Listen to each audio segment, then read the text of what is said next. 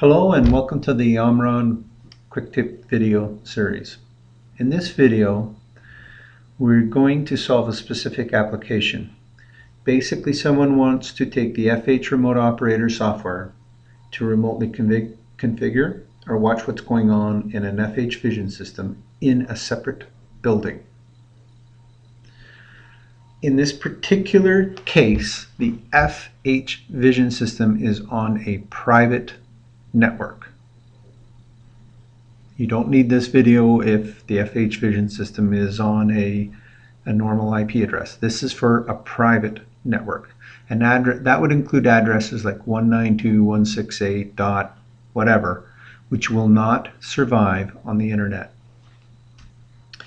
So what's happening here is we need a special router, and we need to program the router in a special way.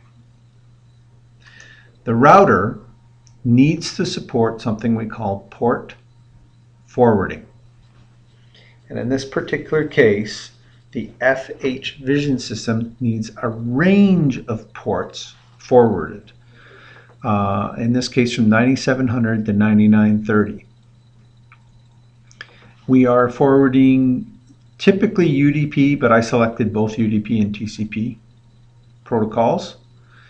And the address I want all these ports forwarded to is my FH vision system port number, which we can see right here. This is the FH setup.